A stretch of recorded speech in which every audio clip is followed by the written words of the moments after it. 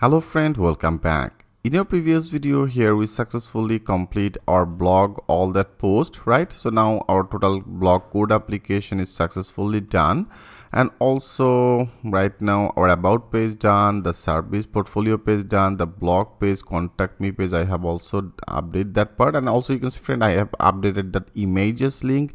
So they have some of the default image, right? You can see they just simply added that asset and then the font in, and then that will be the asset. So I have already shared that things with you, how can load that our images. So right now that is our images is visible. They have some of the icon image is visible. Okay, here that is totally dynamic. You can make it from to the backend, and then there is a partners part. So if you will understand our about, so because our about part is just totally dynamic, right? Here I have already updated that part, and also how to upload some of the multi images part. So that will be just like that same. So that will be just like that same. I hope you already know how to do this work. So there is a partner portion, so that will be your task to create this type of one of the functionality. So friend, whatever the things will be needed, I have already shared everything. Okay, so now our part is updated. That is a blog, how to do redirected to a specific ID. I have already discussed about that things with you, how you can get that categorize all the data. Great. So now in this video that will be very easy, one of the part like as a footer part. Okay, into the footer area they have some of the number, they have some of the description, they have some of the address, there's some of the email, and then social link. Okay, and then the copyright. I want to make this part as a dynamic. I want to manage all the data from the backend. Let's do that work. It's very easy. So if you want to do this work, first of all, in our backend, right, into the backend we have to create another menu for this. So I want to create another table. Okay, I want to create another database table for our footer. Let's do that work. For doing this we have to go to our project.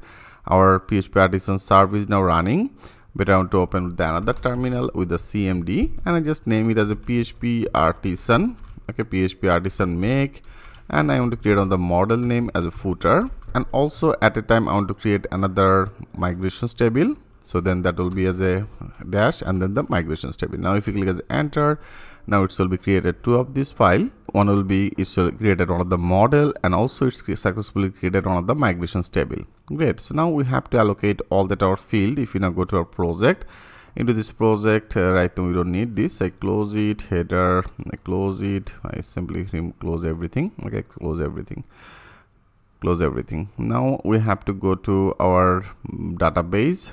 Right now there is a model will be updated, and here there is a database. If you go to that migrations, right now better from the blog, I want to copy one of the table. I copy it. Now that is our footer migrations table. So now here I want to add some of the field, because there should be needed some of the field as I told you. I want to make it updated our number. There is a short description, so I make it as a number. I make it as a number. Number will be a string type, rather than you can also use it as an integer, which is totally fine. I want to take another one as a short description. Okay, I make it as a short underscore description. Okay, I make it as a short description. That will be also, I better make it as a text. Okay, so that will be our text type, which is totally fine. And then our another field will be address and email. I want to take two, that will be as a address, and I want to take as a email, and then I want to take another one as a Facebook, and then the Twitter and copyright. Okay, so I make it as a Facebook. I want to take another one, another field will be as a Twitter. I hope you already know what exactly the things we have to do. We have done that type of work a lot of the time. So then that will be the copyright. Okay, I name another field as a copyright. So for now our footer, I think that will be enough. So that is our database table name as a footer, and in our string that is our table. I added some of the field as a number, short description, address, email, Facebook, Twitter, and copyright, and make that all field as a nullable, which is totally fine. And now we have to also update our model. If you go right now, I want to make it as a protected guarded, our footer model. So that is our footer model. Here I updated. Great. Now we have to migrate it. Click as a save all. And now if you want to migrate, here we have to write down only as a PHP artisan and migrate. Now click as a enter. Now our table is successfully created. Now if you go to our database, and now if you refresh it, now that should be another one as a footer. So you can see that is a footers, and for the footer, that is all that our field, right? So here we don't need to actually insert any data. Only I want to do the same things that I have done before. Only I want to get this data and I want to update this data, right? So for the reasons I want to insert some of the empty data. If you go to that insert, and into the insert I put some of the demo number, I put some of the demo description. Okay, so I simply added some of the address, I use some of the email, okay, email@gmail.com, and then the Facebook URL. Here we have to write down as a Facebook, so better I make it as a Facebook. I copy it, and then I want to paste it, so that will be the Facebook, and also I want to add that a Twitter. Okay, that will be TWITTER, twitter.com. And copyright text, I want to take it from to the easy learning. Okay, from to the easy learning I want to take some of the copyright, like that is will be our copyright text. Okay, I copy it, and now I want to use it in here, so that will be as a copyright text. Great. Now I want to insert it. That means I want to click as a go. Now they have some of the one data. You can see there's a one ID data, number, short descriptions. They have some of the data. Great. So now I want to simply get this data, right? I want to get it in our admin. That means here I want to create another menu. So let's do that work. It's very easy. If now we don't need this, we have to also create another controller. But I want to create another controller as a PHP artisan, and make controller, and in our home I want to create another controller as a footer controller. Okay, footer controller. Now click as enter.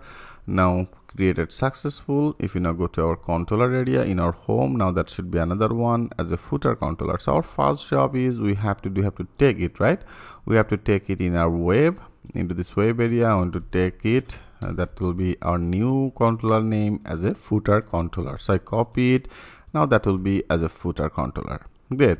And then I want to create another route. So I better copy it. I want to create another group route, like after this. Okay, after that blog I want to take another one. I paste it, so that will be as a footer. Okay, that will be as a footer all route. And our controller name, I name it as a footer controller, so that will be as a footer controller. I simply take one, and now in our sidebar, into the sidebar right now also I want to take another one. I copy it. After that blog I want to paste it, so that is in our admin sidebar, right? Into the admin sidebar means if you go to our admin, that is our resources, view, admin, and then body. So that is our body, and that is our sidebar. Okay, so into the sidebar I want to take another one as a footer. Okay, footer page setup. I make it as a footer page setup, and that will be as a footer setup. Okay, I make it as a footer setup. Great. I want to create another route for this. That will be as a footer. Okay, footer all. I make it as a footer all or footer setup. So now we have to create this type of one of the route. I simply copy it, and later I will actually, that will be enough, one field will be enough. I simply remove it. Now that is our footer setup. So I want to copy it. I copy it, and now if you go to our web route, the procedure will be just like that same. Okay, so now I simply make it as a footer setup. Our URL will be as a footer, and then the setup, and in our footer controller I want to create another new method as a footer setup. Okay, that will be the footer setup. So now I want to create one of the control method, that is a footer setup method in our footer controller. Now go to our footer controller. Here after this I simply name it as a public, and then function, and then our method will be as a footer setup, right? So now I make it as an and method. So that will be the and method. So friend, that will be just like our about, right? So now better I want to get some of the reference from our about controller. If you go to that home, and that is our about controller, you can see into this about I have already get that a specific one data. So that will be just like that same. Better I get the references from our about controller. Now I want to apply it in our footer. Okay, so after that I simply paste it. So now our model will be also needed. Better I want to use our model. I copy it, and now in our footer here I paste it. So they have no images, so right now we don't need any image portion, only our model will be needed. I have already created another model. I have created that model name as a footer, right? So then that will be as a footer. Okay, make it as a footer. So that will be our model name. Great. So that is our model. I loaded that model. I loaded that carbon, which is totally fine. Now with our footer model, I want to find our specific OneID data, and I just name it as a all footer. Okay, all footer. I have already get our specific OneID data, right? I have inserted one of the data. So now I simply get it with this variable. Now in our admin, I want to create another new folder as a footer. And into this footer area, I want to create another new page as a footer all. Footer all, and now I get all that specific OneID data, take the things with this variable. Now I pass it in our footer all page. That's all.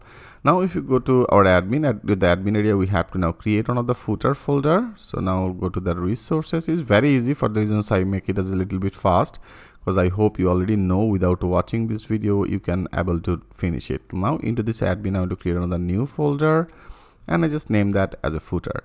And then I want to create another new file, and the footer I click as open. Now click as a save as, and I just name it as a footer all.blade.php. So now I want to do, as I told you, that will be some of the field, and we have to get that value, right? So that will be just like our about page. If you go to our admin about, and into this about, that is our about page all blade. Here you can see that is some of the input field, and they have some of the value I display. So that will be just like that same. Better I copy everything from here. Our about page all, I copy it, and now in our footer all, here I paste it. So now we don't need any images, because right now they have no images. I simply remove it. And also there is a div for the images. I remove it. That is also not needed. The description, long description will be not needed. Short description field I want to take, and then that will be our another one. Okay, so friend, that's all. Then the input field, everything will be same, because from here I only want to do, I want to update, right? So I name it as a footer page, and our multi-part form data will be not needed. I simply remove it, make it as a clean. Right now there is a one field as the input field, another one as a text area for the short description, right? And then our submit, that is the input field as a submit. I make it as an update footer page, and our form is closed in here. Great. So now if you want to visible it, now one by one we have to visible all the data. So that is our footer. I find all the data, our variable, I pass it in our footer all page. Now with our all footer, one by one I want to get it, like there is one of the ID as a input field ID that will be needed for the update. So now I want to update it. Great. And then our first field. Now if you go to a database, better go to that structure. So I always want to choose that same name as per our database field name. So I put that input field name as a number, and I put that our title will be as a number. Okay, number. Great. And then with our all footer, now we have to display our field name, our database field name as a number, right? So now our value should be display. Okay, it should be displayed that value. And then the short description. So before short description, I want to do, there is a short description, so better I copy it. So now that is our field name as a short description, our field name also the same name. So here we don't need to change anything, and also now only we have to update that variable, because now I get all the data with our all footer. Now with this all footer, I want to access our database field name as a short description, right? You can see there is the same name. So here we don't need to change anything, and I want to copy that input field, because right now we don't need another input field. After that I paste it, 2 3 4 5. Okay, now after that short description, there is another field as an address. That will be another input field. I name it as an address.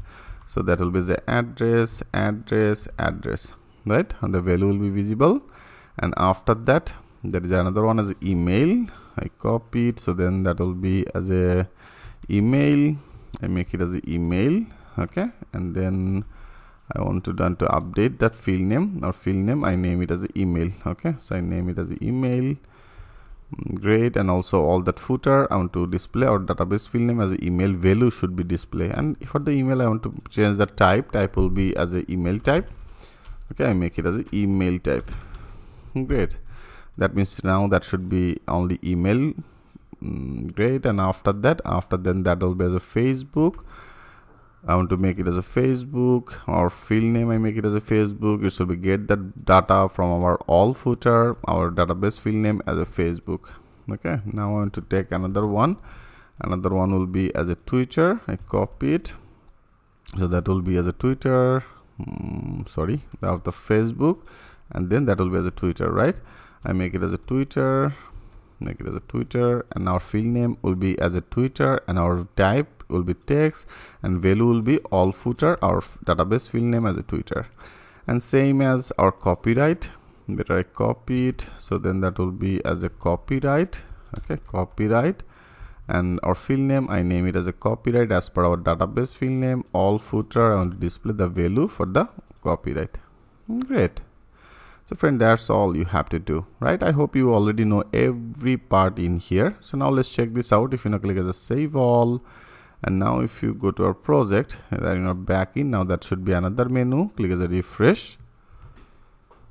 Yeah, you can see now there is another menu as a footer page setup, and that is our footer page. So now if you click as a footer page setup, you can see it's now successfully get all that value. I have already inserted some of the demo data, so now it's perfectly get all that our field data as a number, that is short description, address, email, Facebook, Twitter, and then copyright. Okay, simple things.